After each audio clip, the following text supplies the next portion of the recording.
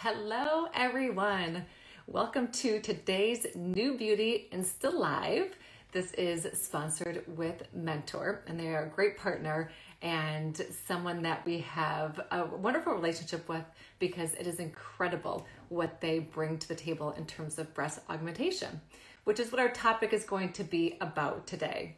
So we're going to discuss the process of breast augmentation, and we have with us today Dr. Jonathan Kaplan, and he is a board-certified plastic surgeon who has years of experience and gives incredible information when it comes to that process, what to expect, and really kind of taking back that curtain to understand what is all entailed when you go through this, from that first start in your mind of should I do this, should I not do this, why should I consider this, all the way through to the very end, 6 months, a year post-surgery, and how you feel at that point.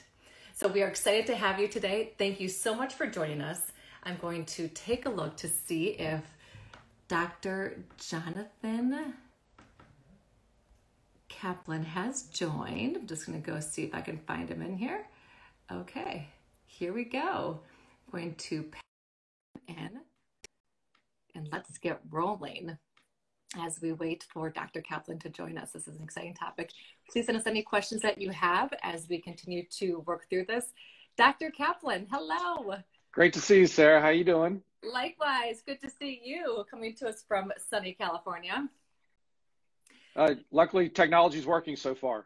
Good, good. Well, let's roll. Let's get going into this because we have a lot to talk about, and it's a really interesting topic that a lot of people have questions about and just want to know more about this whole process. So let's first talk about the undeniable, interesting 2020. How has this year impacted you and your practice?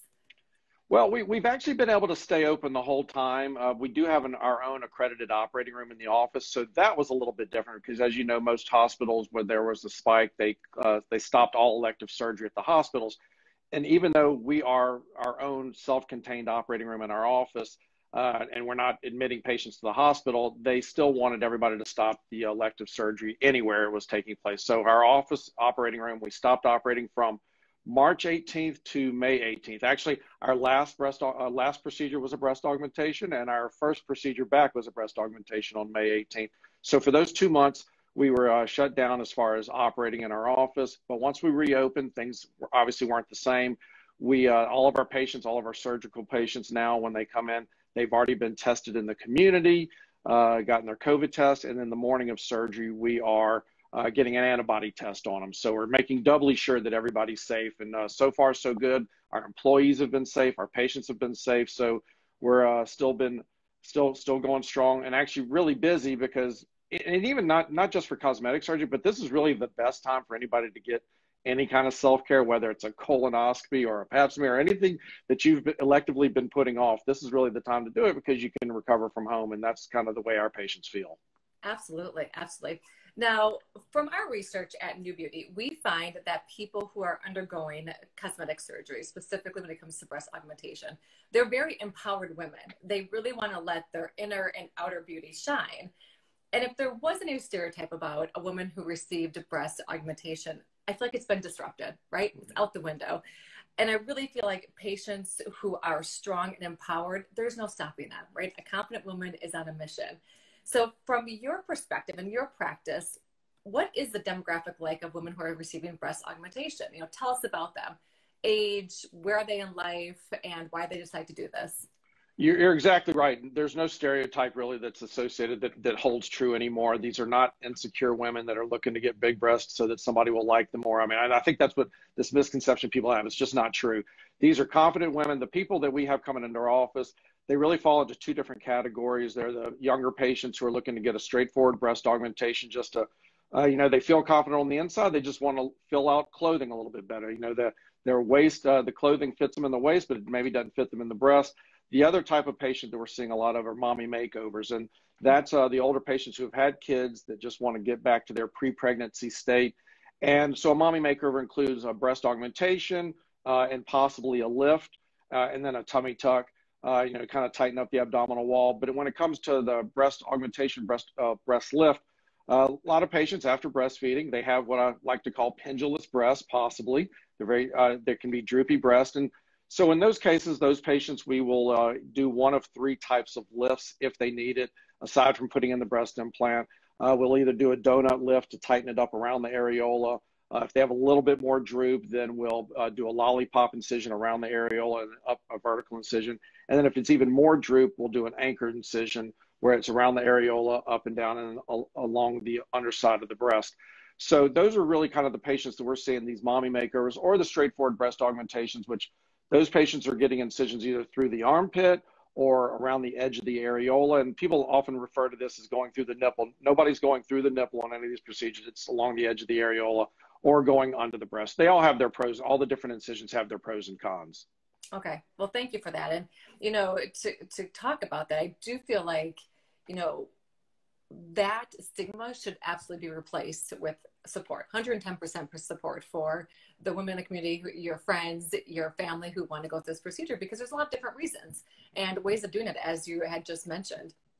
Right. If you want to look a little bit better in your bikini, there's nothing wrong with doing something safe to do that for yourself. Absolutely nothing wrong at all. Yeah, absolutely. More power to you, girl. So when it comes to the research, because you just, you know, shared with us, there's so many different options, right? So when it comes to research, what are people doing and how are they coming to you? You know, what references do they have? What information do they have? What are they armed with when they come into that consultation, and how do you help prepare them? Well, to y'all's credit, some of them are coming in with articles from NewBeauty. They've read a lot of NewBeauty before they come in.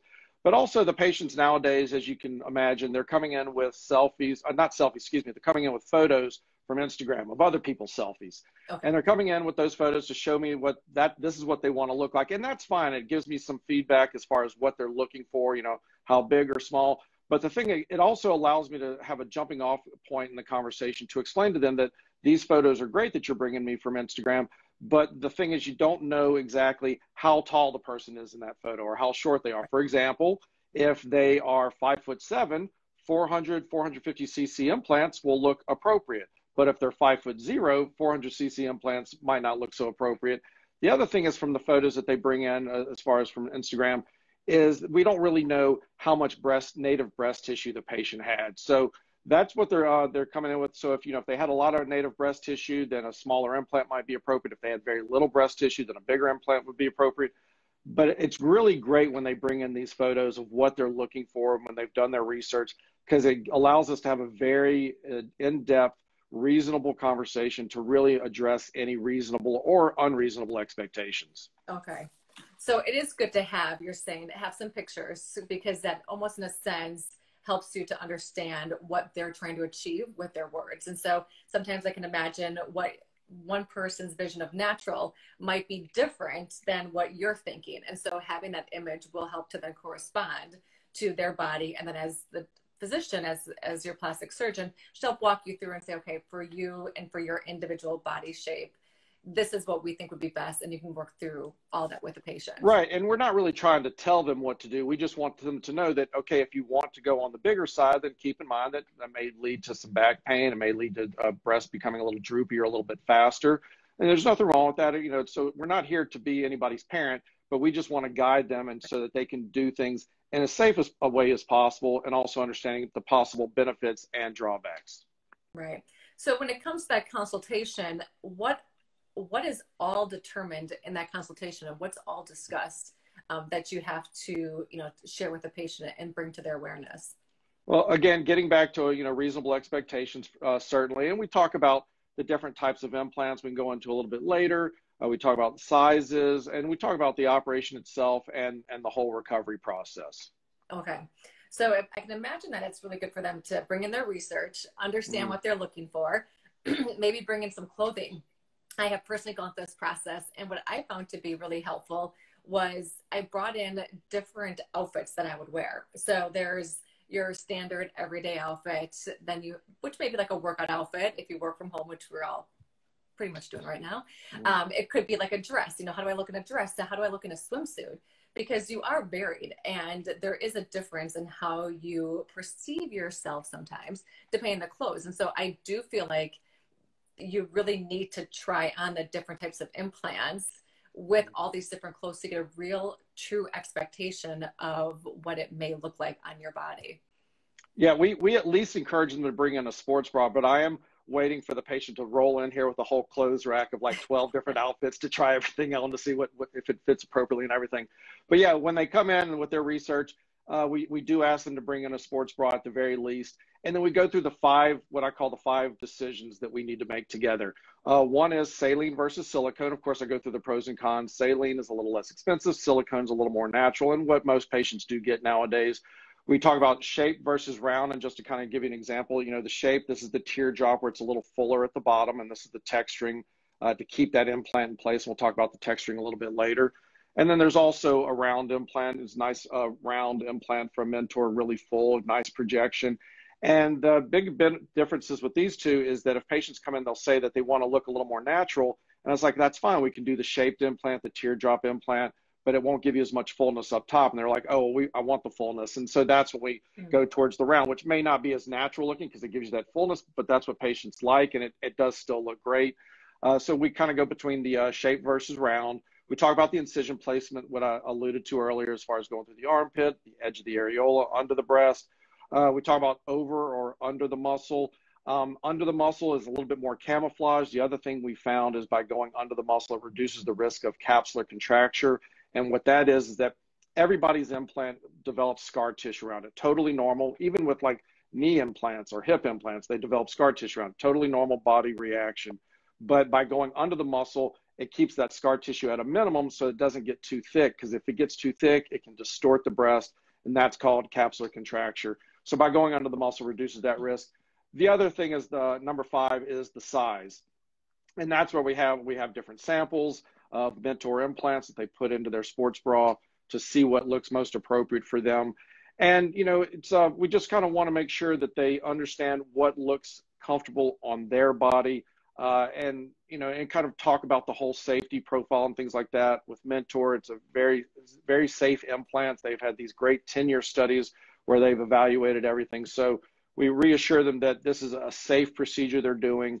And then they basically make those 5 decisions, and then we go from there and see it kind of really helps us hone in on what's the best choice.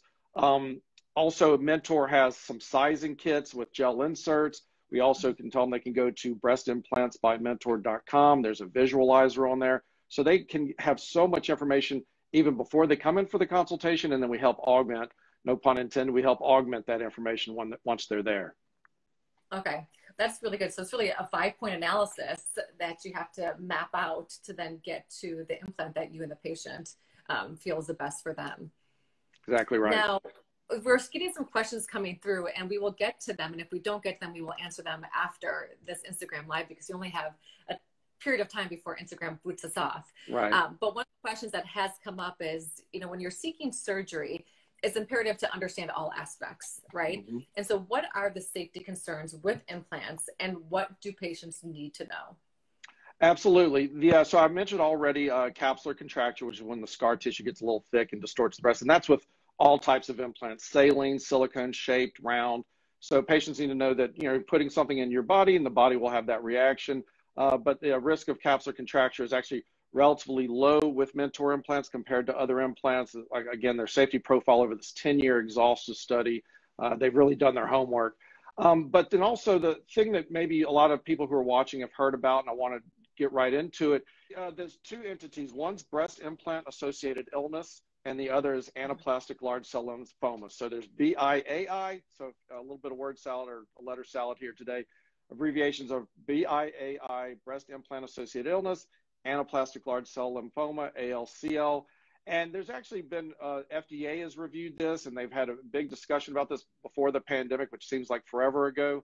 And the upshot of it all of it was that, they weren't taking implants off the market, nothing like that, because these entities that are breast implant associated illness, ALCL, they're very, very uncommon. Now, if you get it, you don't feel like it's uncommon. So we have to be, understanding and empathetic to that.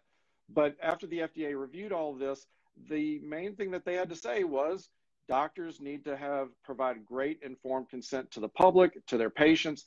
And this is what that informed consent sounds like. So with breast implant associated illness, just to discuss it, explain it, is that the patients who have it, it's very hard to diagnose, because patients have weakness or they're tired, and it doesn't happen right after they've had their implants. It might take months, years. And so it's very, very non-specific things that they're having, not disputing that they're having those symptoms of weakness or being tired or whatever, but we can't always know for sure if it's from the implant. And unfortunately, there's not like a blood test that we can get to see if that's what's causing the problem. There's certainly not a blood test before they get implants to see if they maybe have an increased chance of having breast implant associated illness. And sometimes the only way to really prove that they have it, and I say that in quotes, is because we still don't have a good diagnostic test. The only way to really kind of help them with this is to remove the implants. And in that case, if the removal of the implants makes them feel better and that relieves them of their associated symptoms of breast implant associated illness, then great. That cures them, great. And by removing those implants, if that's the right thing to do, then we can do that. And I've had one patient in my entire 13-year career where she was having some symptoms of weakness and tiredness and had to, get IV fluids and things like that to make her feel a little bit better. And we could never really be sure what it was, but once we removed the implants, she felt better. And so that's great. The other entity is the anaplastic large cell lymphoma. And a lymphoma is not really a cancer. It's kind of the scar tissue that builds up. I talked about the scar tissue that develops around an implant. That's normal.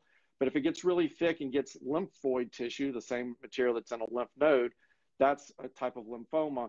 And the way a patient would know this, and this is much easier to diagnose, is that all of a sudden they get fluid around the implant, and so that a seroma, and you can actually draw that fluid off with a needle, send it off to the lab. It'll come back positive if that's what they have for a certain protein. So much easier to diagnose than breast implant associated illness. And then the cure for that is to take out the implant, take out the scar tissue, and the patients are better. The thing that's interesting to point out with Mentor implants is in that 10-year study I talked about, they had no incidence of anaplastic large cell lymphoma associated with their implants. So again, I want to make sure people understand that these things exist. They're exceedingly uncommon to the point of 0% in that Mentor 10-year study. So we just have to kind of keep an overview of that. This is, over 98% of patients are totally happy with their breast implants and they're safe. We just have to keep an eye on the patients that are having those other issues, inform them during the consultation that might be an issue so they can follow along themselves with, self breast exams, making sure they're not missing anything. And so that's kind of the informed consent that I provide to the patient about those two entities, reassuring that for the most part, patients do very, very well with breast implants. So it's, I have personally not seen any incidences of the anaplastic large cell lymphoma, and knock on wood, as long as I continue using breast Mentor implants, which so far in that 10-year study, there was 0% incidence. The other thing it's important to point out is that even though this is rare, the anaplastic large cell lymphoma, that it's specifically associated with the textured implants, which I showed you a little bit earlier. And the texturing is typically associated with shaped implants to kind of keep that implant in place so that it doesn't turn. And the implant that was most associated with was a different brand that's now off the market. So just want patients to be fully informed that yes, these things exist, but very, very uncommon. And when it was happening, it was usually mostly associated with one type of implant, not a Mentor implant. Yes. So sorry about all that. Hopefully everybody captured most of that information. Yeah, appreciate all that information because I do think you have to provide the full scope. And, from what you were just commenting on too is, you have to be completely transparent with all aspects of it. And Mentor does take this incredibly seriously. And if you go to Breast Implants by Mentor, you can see that they have a very robust technical coverage on this. And so please do your research and look into this and understand it completely so that you feel comfortable, prior to your surgery and understand it. Or if you've had implants, this is a great place to go as a resource to find some technical, transparent information. Absolutely. So what tends, when people are making this decision to get breast augmentation, what tends to be like the deciding factor? What is the reason that the woman says, okay, I'm ready, let's schedule this surgery? Yeah, and I don't want women or patients or the viewers to think that women have to have somebody else's approval, but with any procedure that you're going through, cosmetic or medically necessary, it's much easier if you have family support rather than people who are staunchly against what you're doing. So it's nice to have that support. And there was actually a study by Mentor. They found that the patients who were going through this, they found the most solace and comfort from friends who had gone through this procedure before. So that's really what made a big difference for them, is that having friends kind of encourage them, or having somebody to bounce these ideas off, whether it was appropriate, or even talking to friends about the size. The friends who had had the procedure before, that's who really was the most comfort to patients that were considering it. That's good. Yeah, the other thing, the other big questions are timing, how much time they can get off work. And, they're always let them know that they don't need as much time off as they think. People talk about like 6 weeks off of work. That's just not the case. And also cost. That's kind of, I don't want to say that's kind of the ultimate issue, is that whether they can afford it or not. And so for our patients, we try to make, you mentioned transparency, we try to make it as transparent as possible. So we ask them to come over to our website. And if you don't mind, I'll just mention my website, realdrbae.com, realdrbae.com. The patient can go there and they can actually see the cost of breast augmentation or any procedure that we offer, so that they know the cost ahead of time, so when they come in. I mean, this is another thing that I feel like with social media, is that when patients come in for a consultation, I'm happy to provide them all the information they need, but they really can have so much information by the time they come in. They can have information on the different types of implants. They see all their friends or people they know on Instagram, or the people they know on Instagram who've had breast augmentation. So they can see the different sizes. They can see the different looks. They can know so much, even including the cost, so that by the time they come in, they're really just kind of, it's the icing on the cake, because they can even know their doctor. They can watch them operate on social media, on Snapchat or Instagram, and they can really just know so much by the time they come in, to kind of see if that's appropriate for them, and they can discuss it with their friends who have had a breast augmentation before. Okay. So you mentioned price, and there has been, now I've seen a couple questions come through on the price. So just give us a range, because I know it varies east to west, mid, sure, south. You're going to have a range of prices depending on geography, and then of course on what type of implants and the surgery you're having. But give us a range. What could somebody expect, and what do they need to save for if they're considering breast augmentation? So if you're in the Bay Area, you can check out my website. You can check pricing there. I do not necessarily encourage people to fly from all over the country here. There's plenty of people near you that can do this. But I would say a range, if you're looking on a billboard in Florida, it's about $2,500. And that gives me the opportunity to mention, how can a breast augmentation be so inexpensive at $2,500? They probably should keep in mind that oftentimes that's because they're not having an anesthesiologist there give you any kind of deep sedation or general anesthesia. They're doing the breast augmentation under local anesthesia. Now, I'm not here to judge what other doctors do, but keep in mind that if you're going under what is an operation, even though it's cosmetic surgery, and people tend to think, oh, it's not real surgery, it is absolutely real surgery. I know that if I was getting a breast augmentation, I would want to be under some sedation or general anesthesia. I would not want to have that done under local anesthesia. So keep in mind that if you see something that's really, really inexpensive, they may be using, real, approved implants, that they may be a board certified plastic surgeon, but they may be doing it under local anesthesia. So keep that in mind. As far as if you want to get it with real anesthesia, I would say the range is going to be anywhere from $5,000 to $8,000. And there's plenty of good board certified plastic surgeons near you that can provide you with a great service. They may keep in mind that, it may be in their in-office operating room. It may be at a hospital. That can make it a little bit more expensive. It might be at a surgery center, which makes it a little less expensive. But there's all these factors, the implants, the surgeon's fee, the anesthesiologist, the post-op garments. Some people get cosmetic insurance included, and that's what we do. We include all the pain medication afterwards. We include post-op scar cream.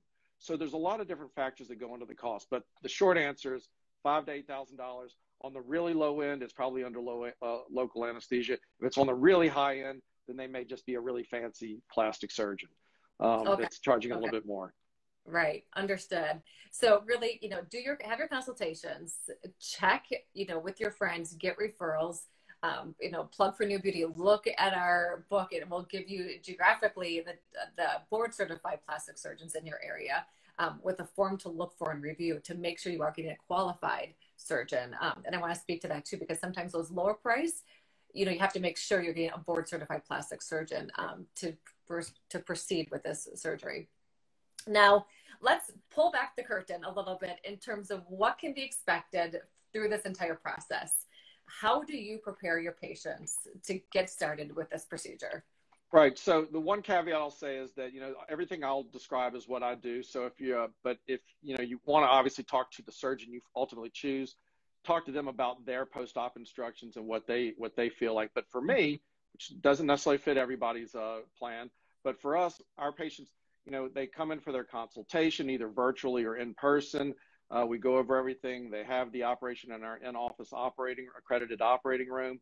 And then afterwards, when they go home, we send them home with a little goodie bag. They have a post-op bra on. We have an extra one in the goodie bag. We give them their pain medication, their anti-nausea medication, which they sometimes don't even need, antibiotics, silicone scar cream, an instruction sheet. We also send them home with several videos to tell them that actually that night, because nobody ever believes us, so we put it in a video. We give them an instructional video that when they get home after taking a nap, we want you to take a shower that night. So, anytime you've ever had surgery, everybody tells you, don't get the incisions wet. Well, my thought is, if you don't get the incisions wet and you kind of wait a few days, then the incisions are kind of getting grimy and sweaty. That can't be good for incisions. So that night after surgery, we encourage the patient to take off their bra, throw it in the washing machine, take off all the dressings, all the gauze, and we have to reiterate this in our videos because, again, they don't believe us. And then get in the shower and let soap and water run over all the incisions. Get your arm above your head, wash your hair. That helps work out some of the soreness in your chest muscles, because if the implants are under the muscle, they'll be a little bit sore. So we do want them moving their arms, because some people think, oh, if I move, it hurts, I shouldn't move.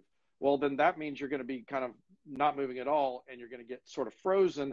And once you do start moving, it's going to be that much more painful. So we do really encourage early movement, not bench presses, not saying bench presses, not push-ups, but just regular range of motion exercises of just moving your arms, washing your hair, and then that'll get rid of that soreness earlier. And call the patient, check on them that night, and then that way I can really head off any unnecessary trips to the ER or going online, them looking up answers to questions. I just say, please call me, text me, send me a photo if you're worried about something, because that usually can alleviate any concerns right off the bat. And then so we do have them do that. And it doesn't have to be this long 6-week process. Like I mentioned before, we encourage patients, request 2 weeks off of work, but you may be able to go back sooner than that, or you just may want to take the whole 2 weeks off. We've had patients go jogging the next day. I don't encourage that, but they did it and they were fine with it. But the main thing is showering with antibacterial soap, keeping those incisions clean, and just listen to your body. If it hurts, stop doing it. If it doesn't hurt, you can do whatever you feel like is appropriate. Okay, that's really helpful. So each patient has their own journey that they're going to go through with this process. And I do think it's interesting because I know, speaking from experience, that there's so much information you're taking in, right? And so the post part, you're like, what's going on? What's happening? Is this correct? So it is nice to have that correspondence, or to have those videos, or to have that information and be prepared with that, because after, you do have some very personal questions of what is actually happening, and is this normal, right? And I'm sure the doctors discuss this, but again, there's just so much information coming at you that it is hard to retain all that. So it's really good to have those documents, those videos to support you. And like you said, the recovery is a lot easier, I think, than most people expect it to be for going under the knife. But again, everyone's journey is different, but it is nice to know that it's not an extremely long process. You can start to feel better, and listen to your body. Always listen to your body to understand, where you can push it to, but be cautious of that, and just allow your body to heal and work with it, and whatever is going to make you feel good as you go through that process of healing. Absolutely. And I think there was actually a mentor study that showed that patients were surprised at how much easier, not saying easy, but how much easier the recovery process was than they expected. Sure. I completely understand that. And there are some restrictions that we, make sure that you follow, that if you do get some specific restrictions from your doctor, depending again on your surgery, it's going to be different. So make sure you follow those restrictions, follow those guidelines, so that you do have an optimal recovery, because you don't want to cause any more harm or have to have any issues post-surgery. Absolutely. We don't want you coming back to the operating room. Right. That would not be good. So what can you expect for results? I think this is the big, okay, let's get to it now. What is the expectation when it comes to results? When are you going to see the results? What's that timeline look like? And how long does it last? What does it like? Tell us more about this part. Yeah, I think this is my favorite part because patients, when we tell them, after the operation, they go home, they take a nap, and then they shower that night. That's the first time they see their breast, and they're really excited, and they are also a little bit nervous because they feel like the implants are a little bit high at first, which that's totally normal. But they Hmm. see this that first night when they're getting in the shower after the operation, they're a little bit high, they're a little bit nervous. When I call to check on them, I can alleviate those concerns, let them know, don't worry, they're going to drop. And the term people use is they drop and fluff, they drop and kind of fill out. And some patients, after they drop and fluff, even though they were nervous when they felt like they were too high, they want them back up there. They like that full upper pole. But no, they do drop and fluff over the course of weeks to a few months. But you'll see your results that very first night when you get in the shower, and then over the ensuing weeks to like very few months, like the first 3 months, you'll really see that final result where they'll drop and fluff. And if you had the incision under the breast, that the breast will drop and cover up that incision. The incision around the areola, around the edge of the areola, is amazing how well that fades because it's right at that junction of the pigmented areola and the lighter skin. And so that fades really well. And so that's patients will see that improve over the course of weeks and months. But it's a very quick process, honestly, of the improvement and them seeing their final result. And they can start wearing bras, maybe not underwire bras if they have an incision under their breast, but they can really start going out and showing off their new assets pretty soon after. Okay, yeah. I have to comment because when I took off my bandage, it's like, whoa, what did I do? Because it was higher, it was bigger, swollen. And so be prepared for that. I always tell people, let them know that that's going to happen because it's like, did I make a mistake? And no, after that time frame, No, it's incredible. By the time you actually get to that point, you're like, this is great. This is perfect. This is exactly what I had wanted. And I talked to my doctor about it. right. So allow that healing time, allow that recovery time and that drop and fluff time to happen. Like you said, it could be weeks, it could be a month. And that was one of the questions that we saw come through is how long is that timeline specifically? Now, tell us, this is something that I'm sure you've heard a lot of, being in practice for as long as you have been. What are the common myths? Like, what do people come to you and you say, okay, let's discuss that. This is a conversation that we need to talk about the entire part of this process. And we need to really get to the facts and, work our way through these myths.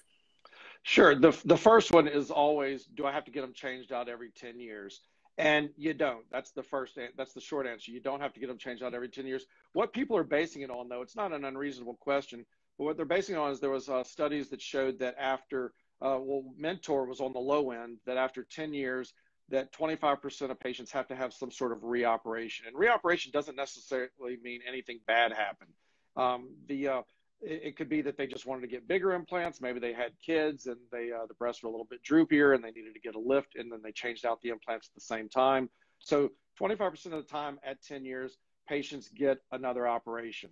Again, other brand implants have a little higher. So they think that they have to get them changed out, but at 10 years, you don't have to get them changed out. If you're happy with them, then you can keep them. And I'm not necessarily saying they're lifetime devices, but if you're doing well and you're doing breast exams and you're getting surveillance, whatever that includes from your doctor annually, just kind of checking on with ultrasounds and things, then if you're happy with them, they're doing well, you don't have to get them changed out. So that's one myth. The other myth is that they think that, oh, I won't be able to breastfeed afterwards. And if you're able to breastfeed before your breast augmentation, you'll be able to breastfeed after. Now people will say, well, what if I didn't have kids beforehand? Well, theoretically, if you were able to breastfeed before your breast augmentation, you'll be able to breastfeed after. The point being is that even if we make an incision along the edge of the areola, we're never cutting through the milk ducts in any technique that we use to do a breast augmentation. So if you're able, those milk ducts aren't disturbed. So if you're able to breastfeed before, you'll be able to breastfeed after. The other is that people are concerned about is the liquid versus gel. They're afraid that if they rupture, if the implant ruptures, that it's going to spill everywhere. The gel is going to go everywhere. And that's one of the things I want to show is that we actually busted this implant on purpose for a patient to see. And you can see the gel coming as I squeeze it. This is the gel that's coming out of the implant right there. But then when I release it, it goes right back in. And that's what these newer implants is, that these are what people call gummy bear. I don't think that's officially from the company or anything, but people refer to these as gummy bear implants just to show you that if there is a hole in the shell of the implant, that the gel really stays in the implant. The implant can keep its shape. And so you may find out that you have a rupture with an ultrasound, but the point being is that they are not liquid anymore. They don't just spill all over the body. And so again, as long as you're happy, you don't have to get them exchanged out. Just keep doing breast exams, self breast exams, clinical breast exams by your doctor. And because you're going to be doing, you should be doing self breast exams anyway, just be looking for lumps and things like that.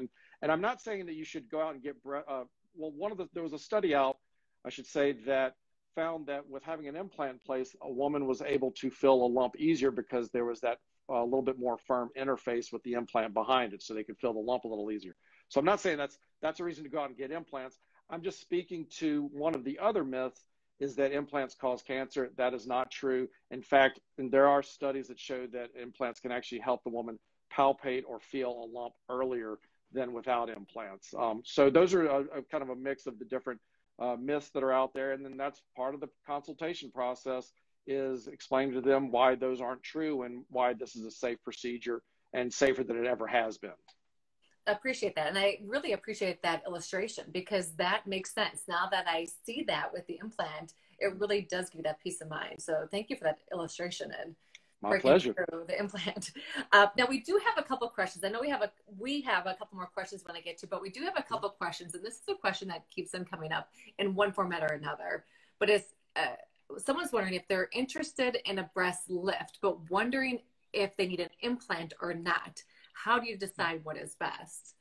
Absolutely. So if the patient comes in and they already have a fair amount of breast tissue, and that's really just kind of, based on my exam and based on what they feel is a lot of breast, because a lot of times the patients will feel like after they've had kids, they've lost a lot of breast tissue. So they'll know best also. But if they already have a fair amount of breast tissue, but it's just a droopy breast, then we can do a lift. And I can actually demonstrate for them during the exam that if I lift up their breast, it's like, this is what it will look like after we remove the excess skin with either that donut lift or the lollipop lift or the anchor lift I talked about. But after I physically lift up the breast during the exam, if they're happy with that shape and size, then they don't need an implant. But after I lift it up and the breast still feels flat, and some patients describe it as a pancake, if they feel like it's too flat, then that's appropriate to do an implant. They don't have to get an implant, but that will definitely help them with that projection. Okay. What about a fat transfer? That's also one of the questions that comes through. So you can absolutely do fat transfers, but I think that what most patients and certainly most surgeons are finding is that for that initial breast augmentation, that primary breast augmentation, the one that you've been looking at all those photos of patients on Instagram and you want a breast augmentation, that look that you have in your mind that you want, that's not going to be provided by fat injections alone. It's just not. It's not going to give you that same projection, that upper pole fullness from that an implant will. Okay. Fat injections to the buttocks work great. It's just there's different ligaments in the buttocks than there are in the breast. And so if you do fat injections to the breast, a lot of times it just kind of hangs very heavy down on the lower half of the breast, and it won't give them that result. So can you do fat injections? Absolutely. Will it give you the same look as an implant that you want? No, it will not. Okay. So when it comes to doing a breast lift, and this is a follow-up to that question that's coming through, is the scar worse with a breast lift without an implant? Okay, so that's a great question, because the implant itself can actually give you a little bit of a lift by itself. So if a patient comes to me and they have a slightly droopy breast, then we can put in an implant. That's going to give them the lift. That's going to raise their nipple to, be in line with the fold behind their breast. And that's kind of the aesthetically pleasing position of the nipple. So if we can do that with just an implant, that's all we need to do. And so kind of taking that a step further, that if somebody potentially, would have needed to lift with that anchor incision, and then we put in an implant, maybe they won't need that horizontal incision under the breast. Maybe they can get away with just a lollipop incision. So it is potentially possible that with an implant.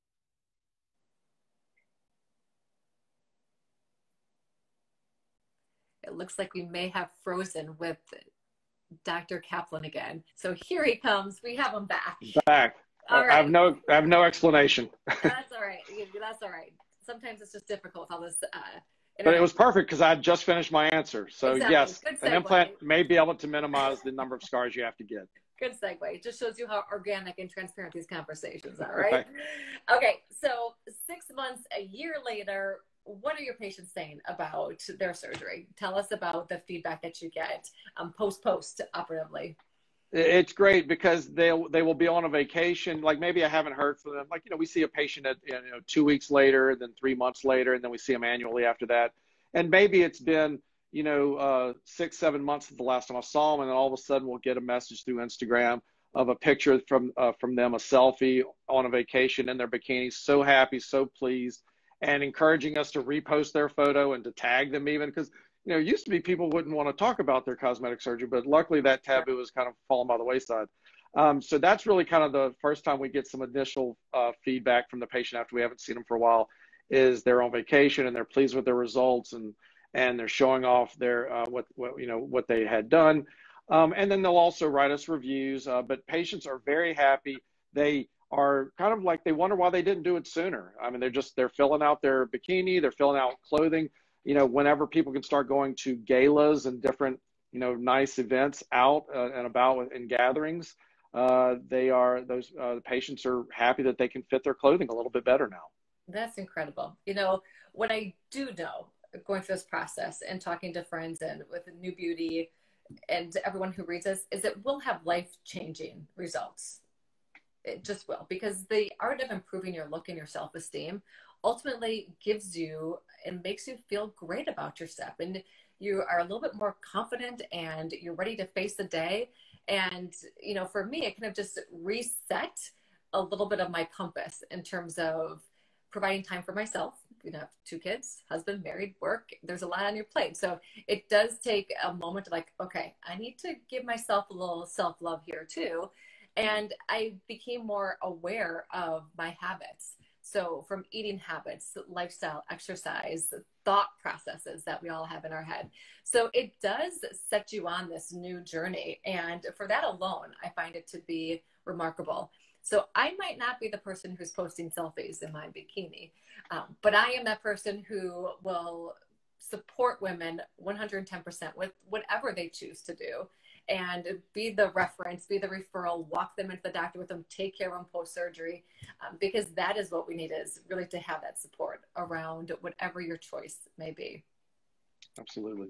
So totally agree. Thank you, Dr. Kaplan, for this really thoughtful and insightful information, and for really sharing how to navigate this process from the very early stages all the way through into the new life that you are living. Now, we do have a lot of questions, but I know we're kind of up to our time limit. So I do want to say that we're going to post this on our social media. We'll also have some engagement. I know Dr. Kaplan, you said that you will be able to engage in some of these questions. And if you are looking for Dr. Kaplan, check out his Instagram. It's at Real Dr. Bae, B-A-E. And you can find some more information and start asking Dr. Kaplan some questions. NewBeauty, come to us with any questions. And I definitely wanted to reference the Breast Implants by Mentor as a great site, especially for a lot of scientific information.